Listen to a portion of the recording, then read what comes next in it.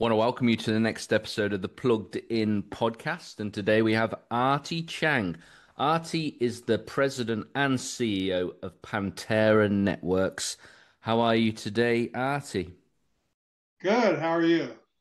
I'm good. In fact, when I used to live in America, I was only for like 4 months. So I used to always hear if I was any better, I'd be twins. Now, I don't know if that's a particular part of America or whether the whole of America knows that, but have you heard that phrase? I have actually not. That's the first time I've heard that phrase, but it's quite interesting. Exactly, yeah. And who can believe that we're halfway through 2025? I mean, what the heck's going on? Well, let me tell you, we might be halfway through, but we've had enough events in 2025 to fill a whole year, I think. That's true. Now that is true. So, Artie, tell me about Pantera Networks. I always love to kind of find out a little bit of the backstory on the name, and I also like to always make sure that we understand from the get-go what problem do you solve? Sure, Pantera Networks really gets its name from Pan, which is going all over, and Terra all over the earth. So, communications is the really the root of interaction of all human beings. And in the business world, communications is all about engaging one another. We talk about customer engagement, but really today, customer engagement means engaging customers, your own employees, your partners, really everyone is a customer to you as a person. So Pantera got its start years ago in basically addressing the problem of how to improve communications. And when Pantera started, there weren't these so-called hosted SaaS companies. Really, everybody had their own PBX, everybody had their own voicemail system. It was all hardware on premise.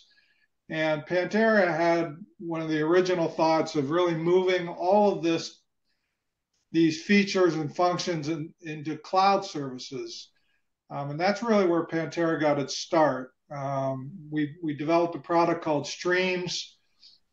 Streams is a product that combines communications, team collaborations, and content sharing. We're pretty unique in combining those three services and delivering it in a full blown multi-function all-in-one platform. So that's been our thesis from day one.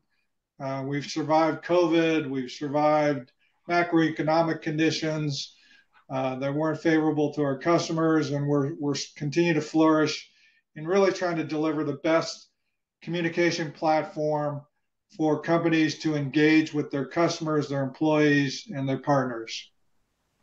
It's very interesting because we often associate AI a lot with automation, but it's not just about automation, is it? It's also about enhancing that customer experience.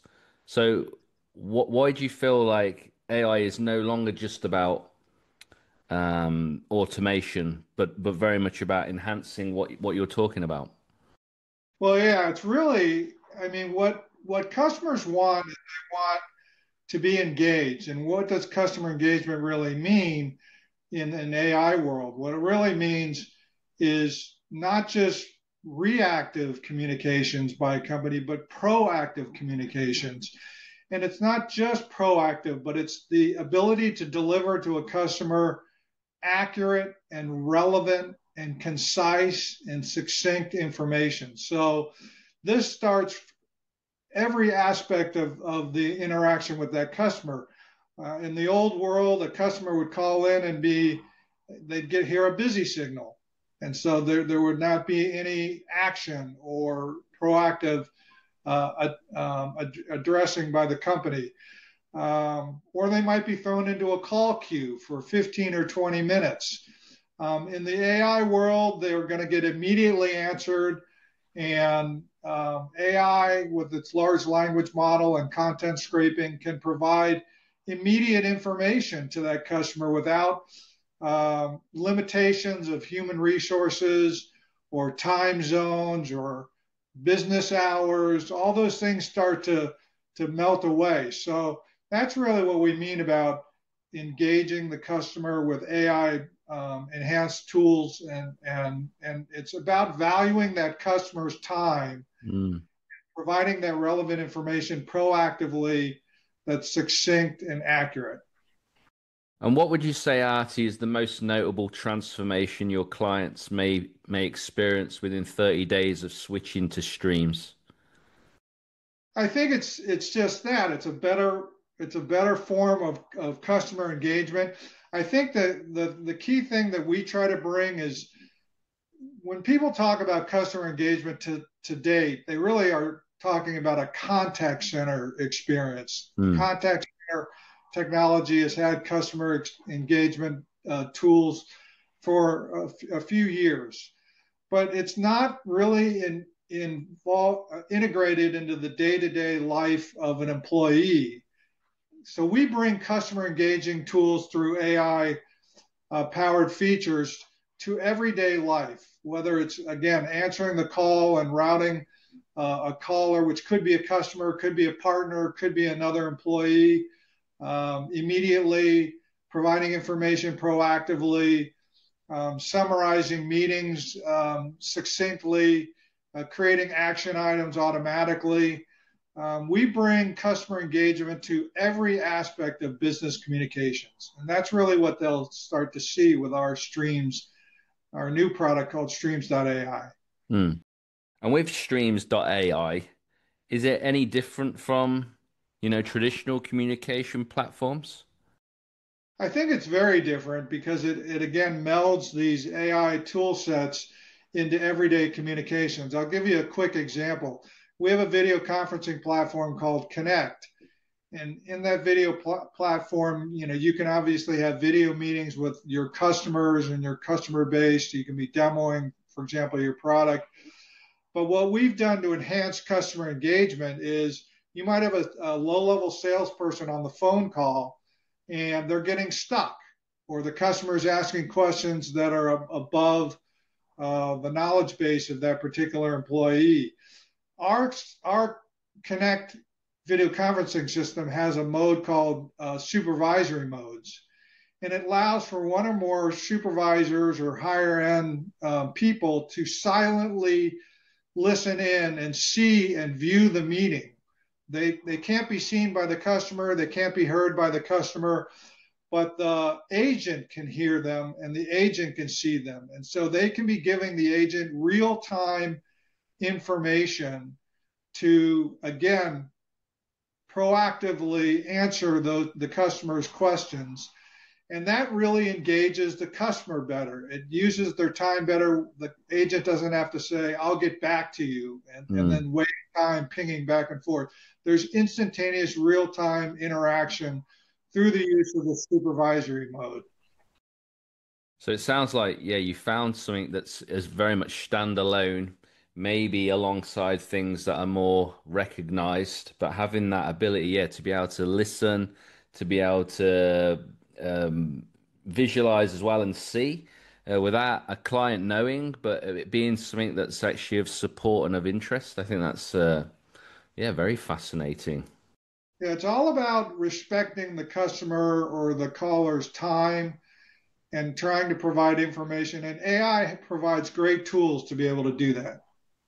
Absolutely. And I know, Artie, that you have a big heart as well to really encourage and almost show a way forward for other entrepreneurial thought leaders and creatives. What would be one core belief or philosophy throughout your own journey that you hope will resonate with other founders or tech leaders listening to this particular episode? I think there's one key kind of philosophy that PanTerra has used from day one that I've really used since the beginning of my career, actually. And that is, how do you make a great decision? If you think about it, people make hundreds, tens, and hundreds of decisions every day. And some are good decisions, some are bad decisions. Very few are great decisions. And so we have a philosophy of how to take a good decision and make it a great decision. And the answer to that is two-part. Number one is you have to make a decision. So there's no paralysis by analysis. By making no decision, that by definition is a bad decision. But the second part is more nuanced, which is in order to create a great decision out of a good decision, you need to refine it over time. Keep refining it, keep listening, take inputs. And once you continue to refine it, you may even change direction completely. But by taking inputs over time and refining that decision, it will become a great decision. And that's a philosophy that we instill in every Pantera employee is make every decision, drive it to be a great decision. So for me, it kind of very much sounds like, if we're going to succeed and move forward, we need to be teachable and we need to be accountable. And we really need to embrace feedback rather than be afraid of being offended or being criticized. Right, or being defensive. I can't tell you. My background is I started out as an engineer, and engineers are very logical. Engineers pride themselves, I think, in analyzing a situation and then making a decision and always being right. But they have a harder time, I think, myself included, early on, in taking feedback, taking information, and over time, and adjusting and moving potentially that goalpost, because sometimes new information, like new competitive information, may come in and you have to move that goalpost. If you leave it where it is, it will create a bad decision. Mm. And if a listener walks away with just one insight about vision, innovation, or AI, Artie, what do you believe would be the best thing, or what would you hope for them to take away from this interview? One of my favorite words is listen. And I think, as entrepreneurs, we have two sides of ourselves. One is promoting, selling, um, being innovative. But in order to feed those characteristics or tasks, you have to be able to listen. You have to be able to truly listen and to filter out things that are appropriate when you're listening and still challenge. So I always tell our sales team, listen to the customer. That's the one important aspect. Don't just sell. Don't sell 100% of the time. You need to listen to the customer, challenge the customer where appropriate, and then sell. But listening, it all starts with listening. Mm, it's very good.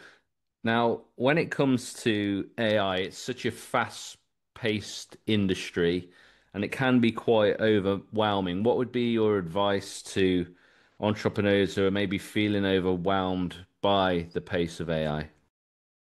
I think it goes back to that listening aspect, but also, you know, a lot of times we as entrepreneurs we want to leapfrog.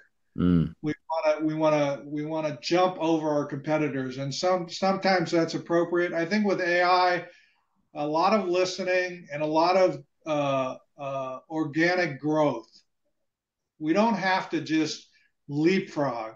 AI is so new, the technology is moving so fast that trying to leapfrog may put you in a position of picking the wrong AI branch Mm. or the wrong kind of direction that AI is going, which is what we've done with our Streams.ai. Is we're not really intent on leapfrogging so much as we are intent on addressing real problems that our customers have, and delivering real AI-based solutions that solve problems, don't just bedazzle with technology. And what would you say is next for you, Artie, and for Pantera? Obviously, AI is always evolving. We see many businesses, as soon as they lose relevance, then they fall to the wayside. Obviously, AI is such a fast pace. How do you keep innovating? Well, again, I sound like a broken record, but we continuously listen to our Yep. customers. We stay relevant with the industry uh, prognosticators and industry analysts constantly. We're constantly getting feedback. We're constantly taking good decisions that we make in terms of our product direction and are constantly taking input to make them great decisions. I think an example of that is our Luna AI receptionist, which starts out as a full-blown conversational receptionist that companies can very easily and very simply implement and deploy on a location by location basis. And it does a fairly simple job, but it does it extremely well, which is always answer the call, provide relevant information instantaneously, never leave a caller hanging or frustrated. It even has sentiment analysis. And if it senses that a customer is getting frustrated or a caller is getting frustrated, it will automatically route them to a human receptionist. So, that's a very simple but powerful way for customers to save resources and be more customer engaging. In the future, we're going to take that to evolve into not just a receptionist, but a full blown user agent or user chatbot or receptionist for the user. And that's going to be more powerful on a user by user basis as well. So again, implementing AI in its many facets as we move forward to engage customers in a much more efficient and effective manner. One thing that's really refreshing is you're very customer first. Driven and focused, which I think is so wonderful because AI is so kind of taken by the fact that people feel threatened, or actually, if you use it to the advantage, it can actually bring an ease and a depth to problems that we all experience. And I love the fact that you're always thinking of the customer. Artie, where do people find out more about you, Pantera, and maybe share one final thought as we bring this into land? Yeah, maybe even before that, I give one more example where we really use AI to improve the customer experience. We listened to a lot of our customers, and they all came back with the same thought, which was the administration of these complex multifunctional services, such as our Streams.ai, is complicated. It's not intuitive. It's confusing because there are just so many ways you can build a system. And so we use AI to actually implement an administrative portal that is fully driven by AI. And so we can handle and build call flows with a drag and drop AI based user interface. We have an AI based chatbot that can can conversationally interact and provide how to's and structure. We even use AI to validate SMS privacy policies by scraping the user's website of their privacy policies. So by implementing an AI in the admin portal, and we're very unique in doing this compared to any of our competitors, we got a tremendous response from our customer base. So again, these are ways we stay relevant and we really implement AI in ways that customers feel are immediately beneficial to them. In terms of getting more information, certainly at our website, www.panterranetworks.com. We encourage people to go there. There are a lot of videos on our Streams.ai system. And we're happy to answer any questions and help our customers engage their customers. It's excellent, Artie. I really enjoyed this episode with you. It's been very informative and you've got great energy. And I love the fact that you've not just shared about your business and about Pantera, but have also given us some wisdom around a philosophy of listening, being teachable, being accountable. I love that stuff. It's really important. I think that we're inspired and encouraged by people like yourself as well. So thank you. I really appreciate the opportunity. Cheers, Artie. All right, take care.